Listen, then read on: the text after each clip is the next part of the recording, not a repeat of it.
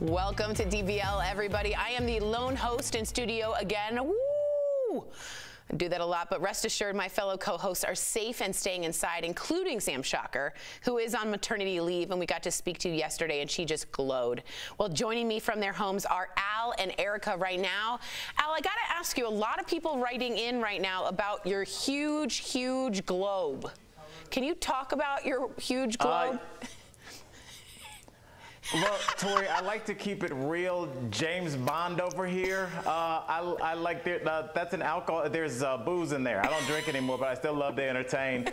And it's all about this theme I've been on since this whole pandemic thing, and we've all been stuck in the house. Like, I just been doing nice stuff for myself. Like, you save all that stuff for like company. Like, bring it out. Like, look right here. What? Oh, I God. have my own. I made a charcuterie plate for myself. Why can't you have charcuterie in the middle of the day? Oh, Why my save it for God. company? They ain't coming. All right, well, Erica, you're the manners person. Is this etiquetely safe to have a cheese plate alone? I mean, first of all, it's a lovely cheese plate. It looks good. I am a huge fan of charcuterie. And you don't have to have company to have cheese. There's no etiquette rules on that. I don't know. How did I become the etiquette person? Because you are. You just have the best parties. We all know that. Well, enjoy that formaggio. Let us know how it goes throughout. We're going to get to trending stories right now.